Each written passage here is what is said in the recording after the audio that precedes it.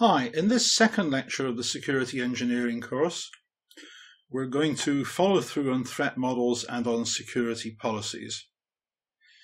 The design hierarchy that we described in the first lecture starts off from threats, what are we trying to stop, and it then moves on to security policy, how are we trying to stop it, and in later lectures we're going to go on and look at the mechanisms that we'll use, cryptography, access control, and so on. First of all, let's tidy up a bit of terminology. When I talk about a system, I might be referring to a product or component, such as a PC or a smart card or a phone. I might be referring to some products plus operating system comms and infrastructure, such as your phone, the servers that it talks to back at Android or Apple or whatever, and infrastructure, such as the App Store. I may be talking about the above plus applications. I may be talking about the above plus internal staff, such as the staff who work for the companies who provide the applications on which you rely. Or I may be talking about the above plus customers and external users. And a common failing is that people draw policy too narrowly. They think only of the hardware and ignore the operating system, or they ignore the applications, or they ignore the people. So let's tidy up terminology on that. By a subject, I mean a physical person. A person can also be a legal person, such as a firm or a charity or a government department. And when I talk about a principle, I might mean a person, a piece of equipment, such as a laptop or a smart card or a phone. I might talk about a role, such as the branch manager of the bank or the officer of the watch on a ship. Or I might talk about a complex role, such as either Alice or Bob deputizing for Alice. And we're going to talk later about separation of powers, and then we may require a little bit more precision, because sometimes you need to distinguish Bob's smart card representing Bob who's standing in for Alice from Bob using Alice's card in her absence.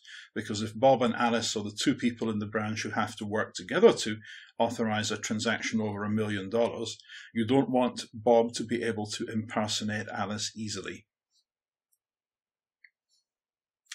More terminology. Secrecy is a technical term. By that we mean mechanisms that limit the number of principals who can access information. Examples are cryptography and access controls. Privacy is a more human-oriented term. It means control of your own secrets, or if you're a lawyer, informational self-determination.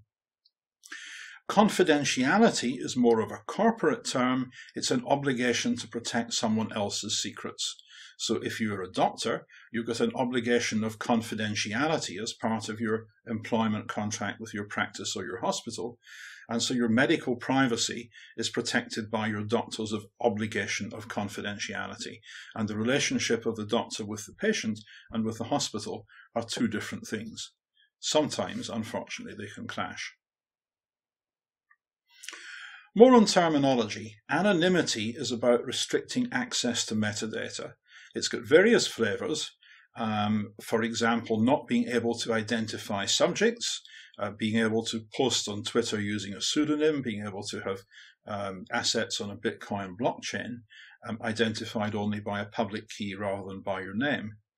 It can also mean not being able to link actions. It might mean having separate records for the different prescriptions that your medical practice has written about you, because your entire medical history all linked up together is very difficult to anonymize, whereas individual prescriptions might be fairly easy to protect in this way. Another concept is integrity, and the integrity of an object lies in its not having been altered since the last authorized modification.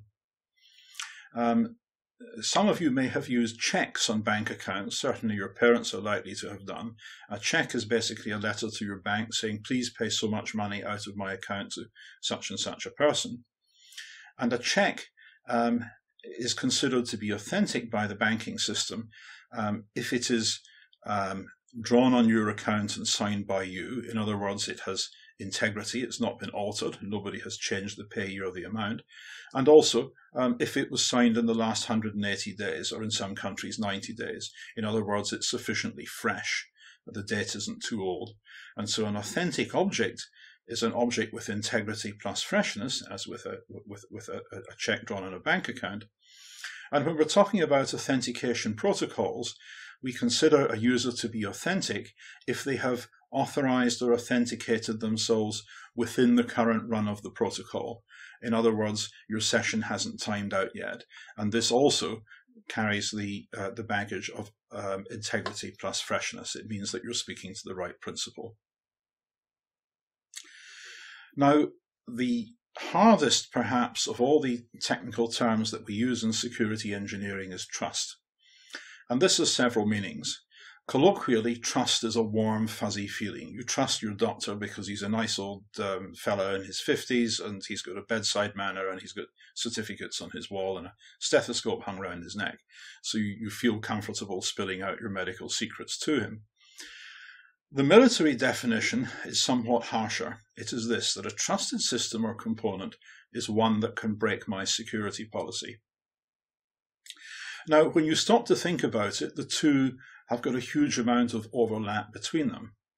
Because you trust your doctor in the sense that you tell him all your embarrassing medical secrets, and thereby you put him in a position to break your security policy by chatting in the golf club about what's wrong with you, if he were so careless or wicked as to do that.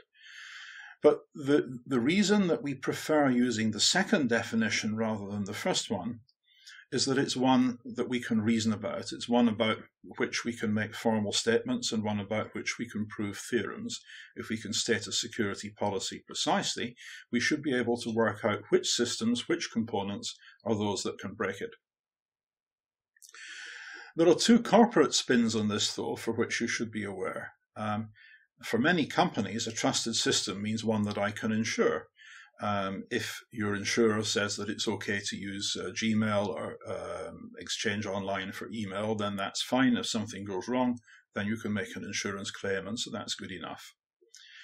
And within companies, when people are making management decisions, very often they're looking out for their own interests as well as the company's interests, and so for them, a trusted system is one that won't get me fired when it breaks. And as I've said, I'm going to use the second of these definitions, the defense industry definition. And one way to remember this is that if you've got a GCHQ person selling keys to the Russians, then they are trusted but not trustworthy, assuming their action is unauthorized. Of course, if they're doing it with their employer's knowledge in order to set the Russians up, then more fool the Russians. And this brings us to the main topic of this lecture, which is security policy. A security policy is a succinct statement of protection goals, typically less than a page of normal language, which is used by the system provider to negotiate the protection goals with the customer. Now, once you have got the policy agreed, you can then refine that. And you will typically see also a protection profile, which is a detailed statement of protection goals in dozens of pages of semi-formal language, or at least technical language.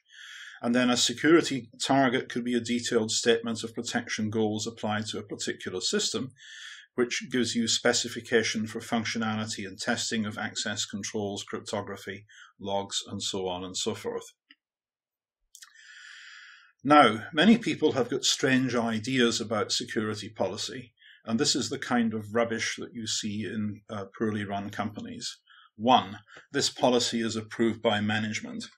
2, all staff shall obey this security policy.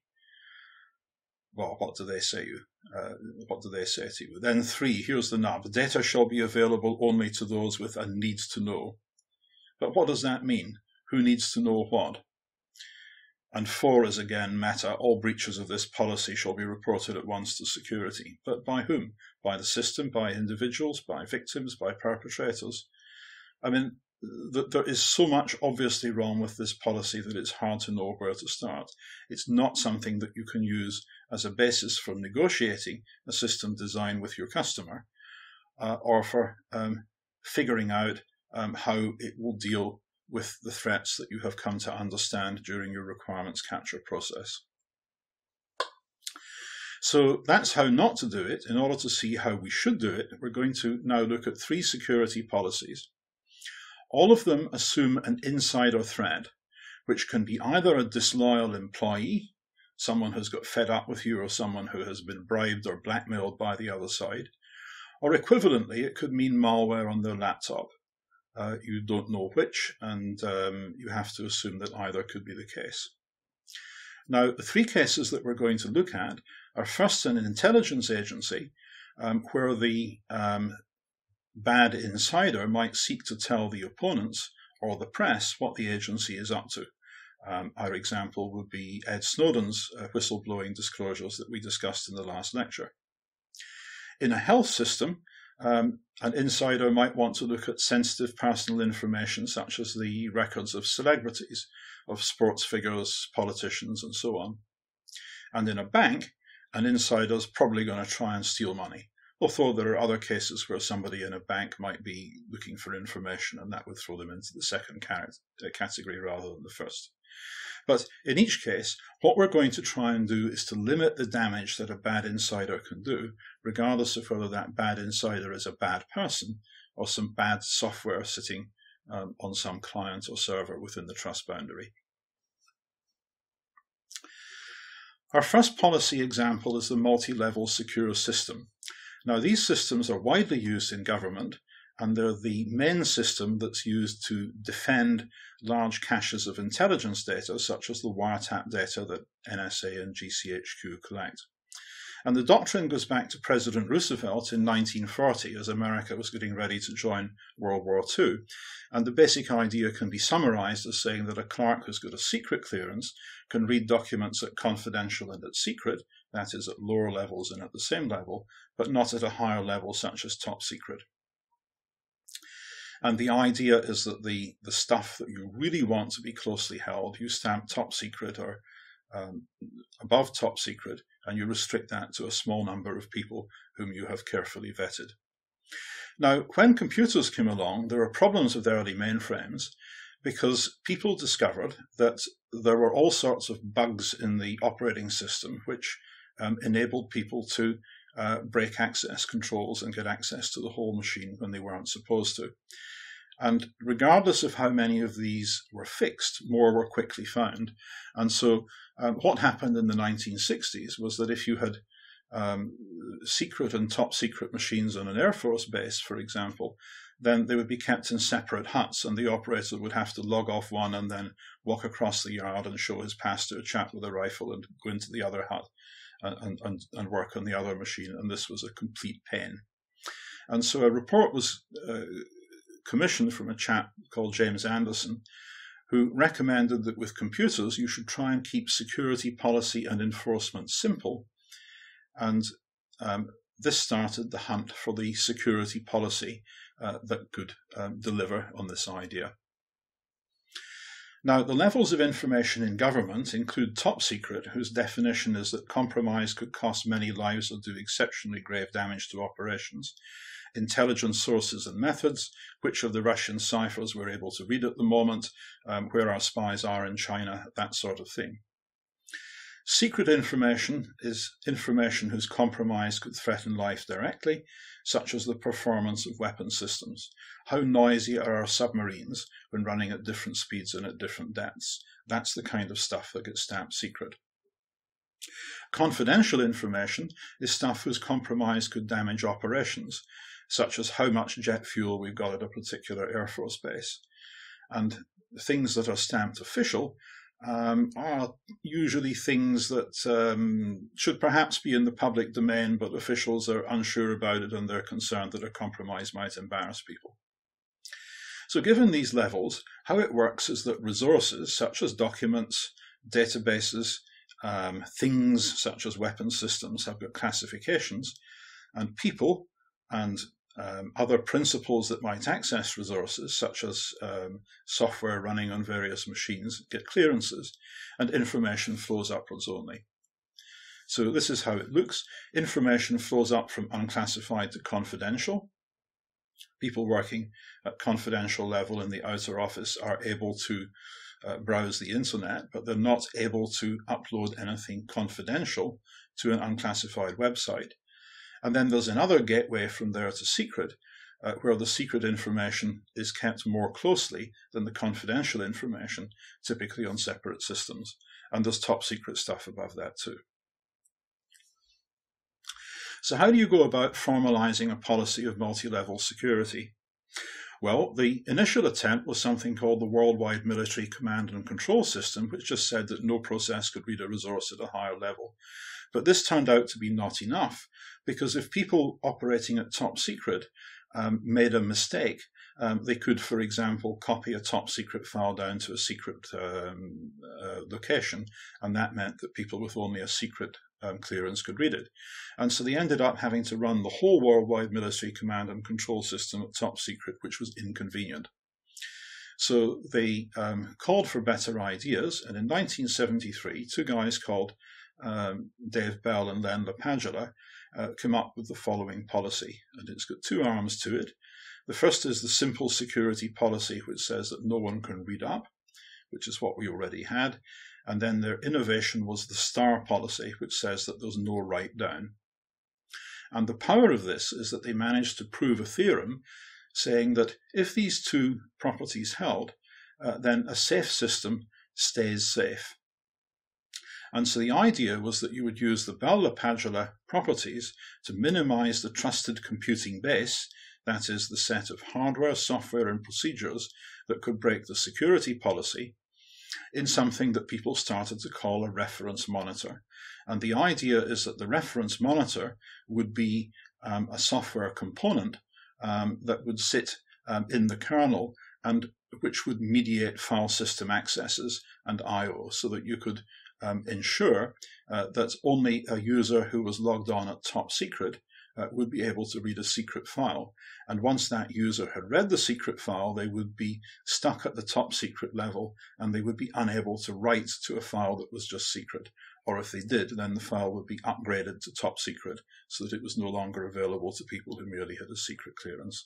That was the idea, that you could somehow enforce a multi-level secure policy at the level of file system access. When people started to try and build systems that did this, and the first big attempt was Multics, a Honeywell system that was the precursor of modern Unix, they found that it was an awful lot harder than it looked, because a whole lot of processes, such as memory management, need to read and write at all levels.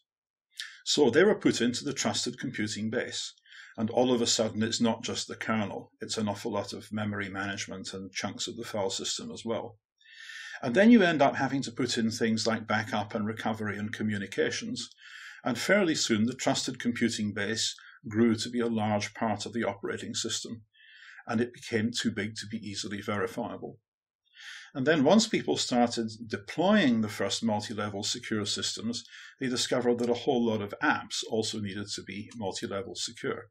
An example is a license server, because if you're using your system to design ships, for example, then when you design commercial ships, the workstation might be running at confidential, but if it has to run at secure when you're designing a warship, then you've got the following sort of problem. Somebody comes in and decides to do some work on a nuclear submarine, so they log on to AutoCAD, and the AutoCAD license server is then upgraded to secret. And this means that the guy down the corridor who's just working on designing an oil tanker suddenly loses access to the tool. So you end up either having to design fancy multi-level secure license servers, which then have to be approved for use in government systems, or else you end up having to have separate systems to do computer-aided design at secret and also at confidential, which kind of vitiates the idea of having a multi-level secure system in the first place.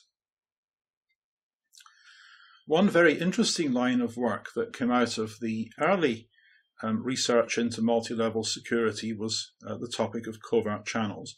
In 1973, Butler Lamson argued that Bell-LaPadula might not be practical because of covert channels, which he described as communication systems neither designed nor intended to carry information at all.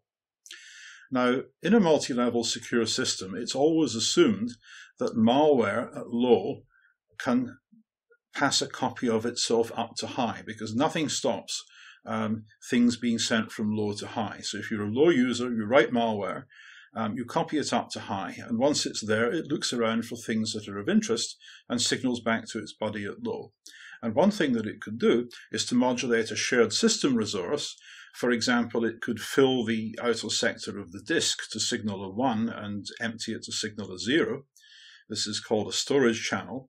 Or much more practically, you could load the CPU, thereby getting a timing channel.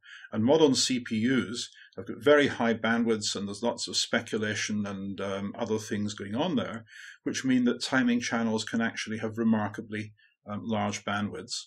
And we'll be discussing this later in the context of side channel attacks on cryptographic implementations. Now, what can you do about covert channels and about side channels? Well, as you'll recall from communications lectures, the capacity of a channel depends on bandwidth and on the signal-to-noise ratio. So you can either cut the bandwidth or increase the noise. And there are various things that you can do to do that, but you're very often limited by system architecture. And there'll be an awful lot more on that later. So how do you do a multi-level secure system in practice? Well, one of the classic ways of doing it is a pump, or also known as a data diode, which copies continuously stuff up from low to high with minimal covert channel leakage. The kind of application that people talk about here when they're doing unclassified research papers is what happens if you have got a data storage system, say for an Air Force, with some tactical stores at low and a few secret stores at high, such as nuclear weapons. However, what people are mostly concerned about is intelligence, because if you're running a wiretapping system like the NSA's systems for wiretapping fibers all over the world, then an opponent, say the Russians or the Chinese, can write some malware which they make available on optical fibers that they know will be tapped. And this malware then gets sucked up into your intelligence system. And if it's then got a powerful zero-day attack that enables it to take over the machines that it finds there, it can look for ways to signal home. And so you want very, very powerful, simple, hard-to-beat firewalls, which will prevent the stuff that you've collected at high from signaling back outside to stuff at low.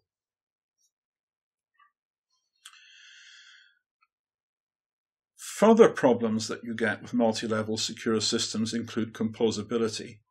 So if you've got a pump that is reckoned to be good enough to separate secret information from top secret, or to separate unclassified information from secret, then you might find the following problem, that you've got one instance separating top secret from secret on the left, and then that secret corresponds with another secret on the right, which is separated again by your pump from unclassified.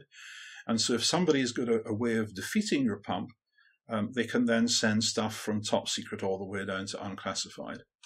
And this is one example of a very general principle in security engineering, which is that the security properties of components do not in general compose. As soon as you connect two provably secure systems together, or even let one provably secure system have some feedback, then typically the security proof is voided. And so you have to be very careful about what you mean by security proofs and arguments about security properties. Another issue that came up with multi-level security is consistency. Suppose, for example, you had a secret mission to send missiles to Iran. Now, Iran is a destination under embargo, but back in the 1980s, President Reagan allowed one of his officials to send some missiles to Iran as part of some deal or other to get some hostages out of Lebanon or whatever. And when this eventually became public, it was a very serious embarrassment. So if you are trying to send missiles to Iran, you would definitely classify that mission as secret. And the American approach in that case is that that ship would be given a cover story. So there would be an unclassified manifest which said, untruthfully, that it was taking spares to Cyprus. Now, the complexity with that is that you might have somebody else in the naval dockyard says, aha, I've got a dozen jet engines that I need to send to Cyprus, let's put them on the ship. And then you either end up having to work out some excuse as to why the engines can't go on that ship, or else you end up having the engines going to the wrong place. The UK approach is that you just don't tell low users. So if we were sending missiles to Iran, then in the dockyard, people operating at the restricted level will be told that this is a classified cargo going to a classified destination. But then, of course, people know that something is afoot, and they can gossip and they can speculate. So either way, there are downsides as to how you cover up the existence of classified things going on. So that gives us an oversight of multi-level security. And in the second part of this piece of the lecture, I'm going to talk about multilateral security. Because as we've seen with multi-level security, you're trying to stop stuff flowing from top secret down to confidential, down to open. But there are other examples where you want to stop stuff flowing between different compartments. One example is intelligence, because if you have got some people who are experts on what's going on in China and Iran and Brazil and South Africa and so on, you might want to give each of these analysts access to agent reports and intercepts from the area in question, but you don't want to let them see everything that's going on, because then if any of them become disloyal, you have potentially blown your whole infrastructure. Another example is competing clients of an accounting firm. There's only 4 large accounting firms, but there's more big oil companies than that. So how do you see to it that if you're Shell and you're using PwC to advise you on takeovers or to do your audit, that the information that you give to the people at PwC doesn't leak to BP, who also use PwC for other things? And a third example is medical records, because what happens if any doctor could see any patient's records? At present, there are about 7,000 different general practices in the UK, and traditionally, medical record privacy was guaranteed by the fact that your records stayed in the practice or in the hospital. But as we computerize stuff, how do you see to it that information doesn't leak across internal organizational boundaries? So this is a more difficult problem than multi-level security, and there's a number of different approaches to it. In intelligence agencies, you typically manage compartmented data, as they call it, by adding labels. So in addition to having unclassified data and secret data, you might have stuff that was secret plus a code word, for example, crypto. So if somebody wanted to understand how cryptographic equipment worked at the secret level, they would need to have the secret clearance and also to be indoctrinated into the label crypto. Similarly, if you had top secret crypto equipment, then somebody would need a top secret clearance and also a crypto clearance in order to deal with that. And only some subset of the people at GCHQ might be authorized to talk to people in foreign countries about such things, and so you might have an extra indoctrination, an extra label that they need. So this is traditionally how intelligence agencies have dealt with compartmented data, that you ended up having to have extra labels to have access to particular operations or to particular sources and methods of information. You may recall in the previous lecture there were top secret slides that had been leaked by Snowden with additional classifications like Strap 1 and No Foreign and so on and so forth. And how this is dealt with theoretically is because the Bell-LaPadula model requires only a partial order, not a total order. So everything we've got in terms of technical machinery and security proofs and so on can deal with lattices just as well as it can deal with hierarchies. As an example of what didn't work so well, you can consider the case of medical records. Back in 1996, when I started doing work on medical privacy with the BMA, there were 11,000 different surgeries in the UK. And that meant that if somebody wanted to find out the records of some particular celebrity, say you were an investigative journalist for the Daily Mail, you'd have to find out, first of all, which surgery they were at, and then you could try and phone up and social engineer people into disclosing personal information. Now in 2021, medical records, at least in England and Wales, are kept on 3 cloud services, and privacy is kept much less well.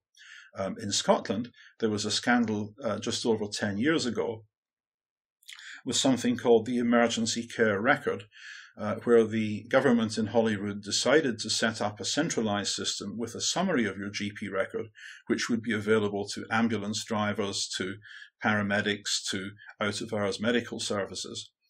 And this was basically putting all 5 million plus medical records in Scotland into one pot.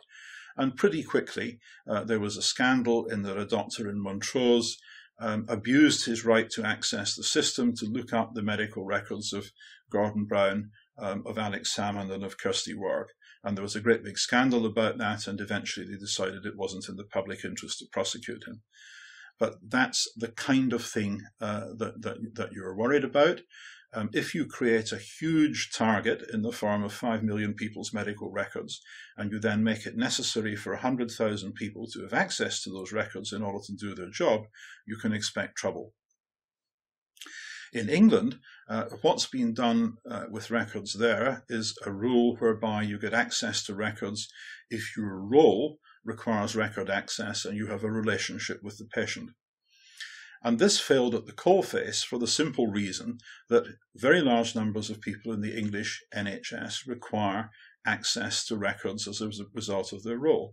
An example is a receptionist. A receptionist needs access to records so that she can ask you what your date of birth is to confirm your identity. That's the protocol that they use there. And if you are standing in front of this receptionist, then you've got a relationship with them. So they press the button saying, yes, I've got a relationship. And the result of this was that receptionists started being able to read things like confidential notes from psychiatric consultations. So there was a failure to think through what the actual requirements were for doing access control at scale once you started to put all the records into a pot. Now, in response to various scandals, the government in London allowed the English NHS patients to have various opt-outs from having their records shared for various purposes. But as soon as lots of people opted out, they tended to change the rules and opt everybody back in again, very much like Facebook changes its privacy rules every year or two as soon as lots of people opt out of having their stuff sold to the advertisers. And there are various games around anonymization, which you'll have heard about in an earlier lecture. Anonymization of medical records is really hard because a typical medical record is a link between a number of things about you, some of which are public and others of which are private. And if you know, for example, that Tony Blair was treated for a heart murmur in Hammersmith Hospital on October the 3rd, 2003, then you could simply look up a national medical record database to find that record, and then you know what pseudonym he's known by in the English NHS, and then you can find the rest of his stuff. So what can you realistically do to support research in big cloud services that hold medical records? And the answer that people are coming to is that you do the research in the cloud service itself. And the COVID pandemic saw the development of what's called the Open Safely project, whereby one of the big 3 cloud services with a total of 17 million patients is prepared to run inquiries on things of public interest that have been approved by an ethics committee. And this is how we got good figures on what the effects of various pre-existing medical conditions is on the likelihood that you'll get sick or die if you contract COVID. So that's a failure case, which I document in the book on the chapter on multilateral security. So what can we do that actually works? Well, if you work in an investment bank or an accountancy firm, then the rule tends to be that if you've worked for an oil company, say, then you can't work for a competing oil company for a certain gardening leave period, which might be 2 years. And so you will have a CV which said, at one level, I worked for between date X and date Y for an oil company, and then there'll be an internal document which says that between these two dates, John Smith worked for Exxon, and therefore he can't work for any other oil company until date Y plus 2 years. Another way of doing lateral flow controls is what you find in a retail bank, and this basically involves delegation. Now, the idea here is that the call center staff in a bank only get to see your customer account details once you've passed authentication. And this is why when you phone up your bank, they ask you for the second letter and then the seventh letter of your password and whatever their authentication ritual is. The point is that that is not just authenticating you to the bank, it's giving permission to the call handler to access your records. And in this way, you prevent random call handlers being able to go and look at the accounts of the rich and famous. However, that on its own isn't enough, because there are always people in the call center, such as supervisors, who have to see everything. And so it's usually fortified with another defense, namely honeypots, whereby you have some accounts that the curious might want to look at in violation of the rules. So, for example, if you are running an insurance company in America, you might have a complete set of entirely bogus medical records for the Kennedy family, and the sole function of having these on your system is so that you can detect and discipline any of your staff who look them up.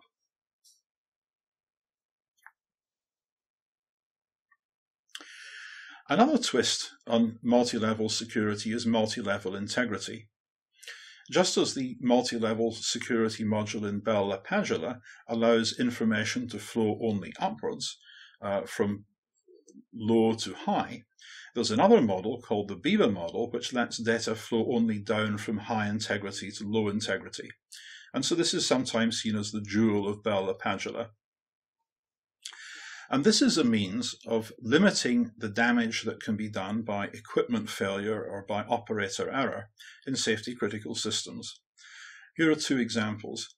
In medical devices, you typically have a technician mode, which is used to calibrate the device, and then an operation mode, which is used by doctors when they use the thermometer to measure your temperature or use the ECG to measure your heart rhythm or whatever. And in order to get into the calibration mode, you need to bring along a special device, a smart card or whatever, which authenticates itself to the device and shows that you're an authorized technician from the manufacturer. A second example is in utilities, in electricity, gas, and oil distribution, where you typically have several levels of safety and control in, for example, your grid. So at the highest integrity level is safety, and there are mechanisms there which will automatically shut things down if voltage, current, or frequency go outside certain limits. So if you've got a bad lightning strike, for example, which causes an overvoltage, then reclosers may blow and protect the network. And similarly, if the frequency of the grid goes beyond certain limits, then other things will be done to either bring that within limits or to close down the grid. And this happens more or less regardless of what happens at the next level down. The next level down is one of monitoring and control, where you try and keep things under control. This is where the network control center is talking to the power stations and the substations and so on, and trying to see to it that you don't get into a condition where the safety controls would kick in and override. And then there's a lowest level, the enterprise apps, where you are billing the customer for the electricity that's used, or in the case of a pipeline, for the gas or oil that's drawn off by a particular customer. Now, just as you have side channels in multi-level secure systems, you also have interference between safety monitoring and billing levels in gas and oil distribution. And a classic example here happened last year when ransomware operators hacked the Colonial Pipeline in the USA. And as a result, although they only hacked the billing system, the operator couldn't tell which of the customers were drawing how much fuel from the pipeline. And so they turned off the pipeline rather than ending up having to hand out hundreds of millions of dollars of fuel to people whom they couldn't bill. And this resulted in petrol stations all over the eastern USA going short of fuel and huge big queues and disruption. And it was almost getting to the point where the federal government would have ordered them to turn on the pipeline and keep the fuel flowing, regardless of the fact that they couldn't bill properly for it. So here too, there are limits to what you can do in terms of separating information at different levels, or for that matter, in different compartments. The third type of security policy that we're interested in this lecture is the security policies that we use when we're trying to prevent internal fraud. And if you've ever visited the British Museum in London, you may have seen this exhibit here of a bulla, which is the earliest known instance of a fraud prevention device. This goes back over 5,000 years to ancient Nineveh, and back in those days, when people had just discovered agriculture and started living in small cities, one of the problems they needed to solve was how could you prove how much wheat or how much wine you had put in the village storehouse the previous autumn when you went in hungry in February or March and tried to get it out again. And the solution that they came up with was the idea of a bulla, a little clay model of an amphora of wine or a bag of wheat. And if you put in 3 amphora of wine and 3 bags of wheat, then the storehouse keeper would give you 3 of these little tokens, bullae, which would be pressed into a ball of clay, which would then be fired. So this was your tamper-resistant receipt for the food and drink that you had stored, and you could go and collect what was due to you. Move on a few thousand years to about 1,000 years ago, and in the Eastern Mediterranean, people started struggling with the idea of how you manage a business that's become too large to staff with your own family members. And the invention that people come up with then was double entry bookkeeping, where the idea is that each entry in one ledger is matched by opposite entries in another. So for example, if a firm sells £100 worth of goods on credit, then you credit your sales account by £100 and you debit the receivables account by £100. So the total amount of money on the books is still the same, but the transaction has been reflected on 2 different ledgers. And then when the customer pays, you credit the receivables account and you debit the cash account. And this means that you can have the books kept by different members of staff, and you can balance up each of the parts of the operation so that the cashier, for example, can at the end of the day count up the amount of money that's in the till and balance that against the cash account. And the idea here is that your staff have to collude in order to get away with fraud. And here from Cambridge University Library is the first evidence of double entry bookkeeping, which is a Hebrew manuscript from 1100 AD that was dug out of an old synagogue in Cairo. Later on, this spread via Venice to Western Europe, and it became the standard for doing bookkeeping for hundreds of years after that. In fact, it's still the standard, although now it's implemented in computing equipment as much as in paper books. So here, for example, is 1870, the Bills Office at the Bank of England. This is basically how you did computing in the old days, with a parallel array of CPUs in the form of young men, clerks, who would work out how much interest in this case was due in various notes.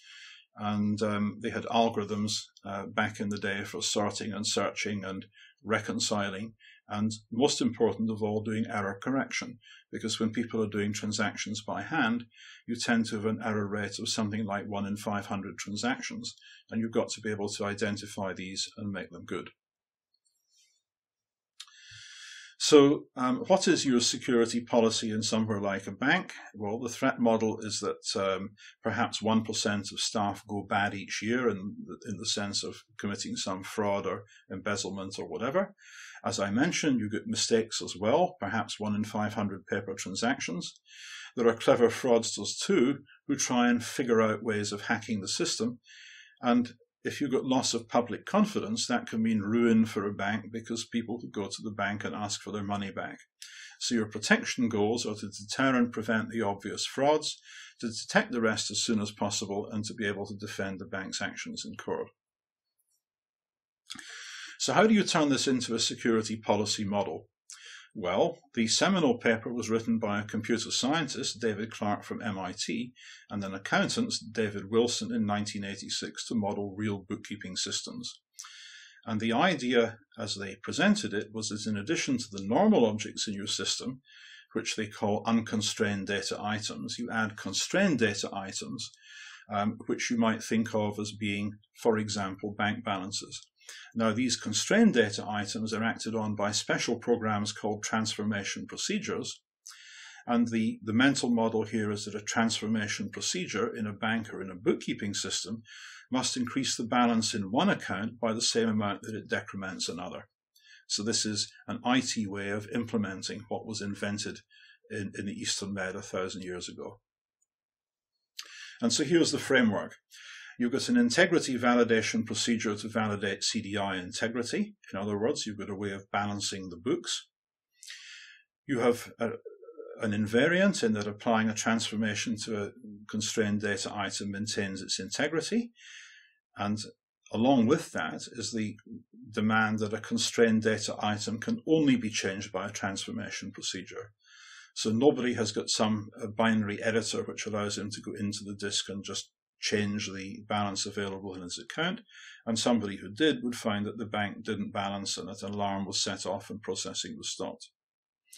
You also have access controls, which mean that subjects can use only certain transformation procedures and certain constrained data items, and the triples of subject, transformation, and constrained data item enforce separation of duty.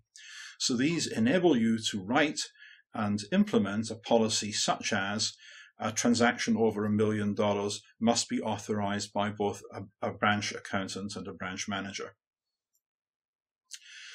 The next point is that certain transformation procedures act on unconstrained data items to produce CDIs as output. In other words, you've got a way of inputting data in a trustworthy way. So somebody turns up at your bank branch and hands over $100 in notes. You've got a way of generating a constrained data item in the form of a debit in one account and a credit in another account. Plus there's an external mechanism to count up the amount of physical cash you've got in the safe at the end of the day.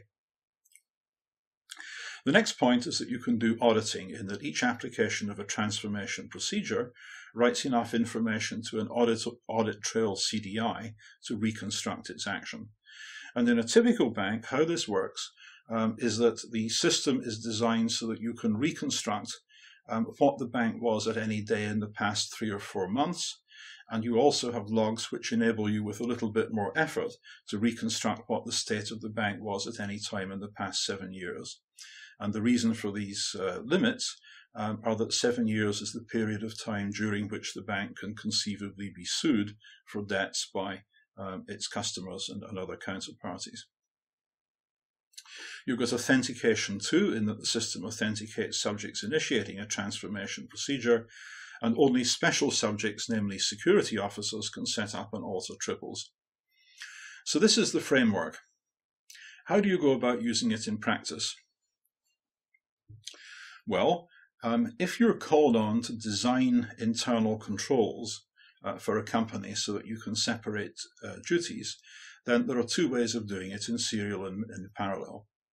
Now, everyday transactions tend to have control organized sequentially. So, for example, if a university lecturer or professor gets money in from a research council such as AppCirca from a charity, then that ends up going in the university's pot, and the lecturer gets an account saying you've got so and so much money in your account, grant number so and so. If you then want to buy a server, for example, I get the finance officer to register a supplier if they don't already have a suitable supplier. And then I get the stores people to sign an order form and send it to the supplier. So the server arrives and the stores receives the goods. and they check that it's okay. They look at the box and they call me and say, shall we send this up to the machine room or whatever? And the department gets an invoice which is sent to Finance Division. Once the delivery's been checked, Finance asks me whether we should pay the invoice, and we say, yeah, we got the server and it's working. And then I get a statement of the money that's left on the grant. And every so often there's an audit by the grant giver and by the university and others. And this enables the university and the grant-giving body to get some reasonable amount of assurance that I haven't just stuck the money in my pocket and use it to pay for an expensive holiday in the Caribbean. So that's how separation of duties works with normal serial transactions. However, where the transaction is large or where it's irreversible, as in a bank guarantee, you typically have two signatures. So you may have a rule saying that transactions over a certain amount need to be signed by two senior people or two directors of a company or whatever. What theory is there behind this? Well, there's quite a lot, but it tends to be in that part of economics, which is to do with the economics of organizations. And so professors of accountancy, for example, write papers and do research about how employees optimize their own utility rather than their employers. This is the agency problem, how managers feather their own nests rather than maximizing profit for shareholders. And so you need internal controls that mitigate not just fraud, but nepotism and empire building. And as well as the sticks, you need carrots. Nowadays, most companies have got bonus schemes and stock options, particularly for directors, so that you align the interests of directors with the interests of shareholders by allowing them to buy a certain number of shares every year at a certain price. So if they increase the share price of the company, their bonus ends up being bigger. And there are various corporate governance rules. You may hear of Sarbanes-Oxley in America and Cadbury in the UK, which set the tone. And then you've got big accountancy firms which drive good practice by having lists of hundreds and hundreds of things that other companies do, and then applying these as they go around from one customer to another, basically saying, well, every other oil company is now using such and such a process, why don't you too? So the process is basically an evolutionary one where ideas of internal control spread through the industry as a result of action by accountants and consultants. How does this system fail? Well, there's been a number of spectacular failures which have tended to condition the way in which internal control is done. There was a famous fraud by McKesson and Robbins in 1938, where a company that was quoted on the stock market in Wall Street turned out to be largely bogus because the people who ran it had invented a large part of their accounts. They had fictitious trading partners, and they claimed to own a bank in Montreal that didn't exist. After that, laws were brought in by most stock markets saying that to have your shares quoted on a stock market, you needed to have your books audited by an independent firm of accountants. And in countries like America and Britain, this also became the law. But it didn't entirely fix the problem, because we had a similar scandal in 2020 with a firm called Wirecard, basically a fintech, which claimed to have a whole lot of assets in the Far East, which turned out to not exist. And this became very politicized because Wirecard was one of the darlings of the German stock market. And when journalists of the Financial Times started pointing out that their accounts didn't add up, the German stock market threatened to sue and indeed to prosecute the journalists at the Financial Times for defaming the good name of German commerce and a notable German company. They ended up getting egg on their faces for that one. So enforcement of internal control practice tends to be cyclical, and it can sometimes be politicized. So what do you do if you find yourself having to design internal controls? Well, you do some kind of systematic analysis whereby you trace the worst outcomes, in other words, your threat model back along the workflow. That gives you a top-down approach, and then there's also a bottom-up approach where you look for the greatest opportunities for individual staff. And one of the things that you can do there is go and talk to staff of different categories, to account staff, to store staff, and so on, and ask them how would you go about ripping off this company? And, if you can do this over a cup of tea or over a beer and do it nicely, they'll often say, well, the system is obviously broken here because I could do X and then Y and then Z and nobody would catch me. And so if you're doing good security engineering, you have to go out and talk to people because often the people who work for a company are the people who know where the vulnerabilities are. And it really is a good idea to talk to them. And the philosophy here is that if you want fraud to not happen, you have to deter, you have to prevent, you have to detect, you have to alarm, you have to delay, and you have to respond. And where you put the emphasis will depend on the type of fraud that you're worried about and that you wish to mitigate. So what lessons are there to be learned? Well, there's no single solution to the insider threat. We considered three broad categories where multi-level security policies were developed, basically thanks to the military and the intelligence community. The idea is that even if you get a dishonest insider in the form of malware sitting on one of the servers at the heart of your intelligence service, it should simply not be able to signal what it's learned back to its master in Russia or China or wherever. And we noted that multi-level security can be used for safety or integrity as well as for secrecy.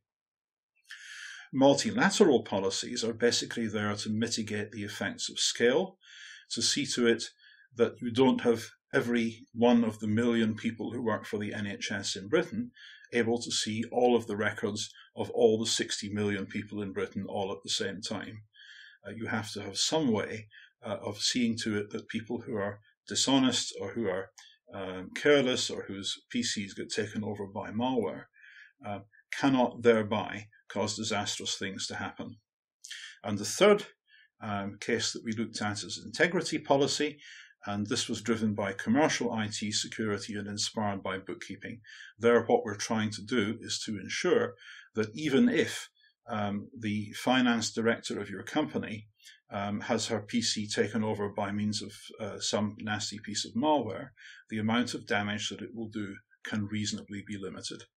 And in order to design these systems, you have to look at real-world systems in real-world contexts, and there's an awful lot of experience of doing this, some of which I've managed to capture in the security engineering book chapters on multi-level security, multilateral security, and banking and bookkeeping.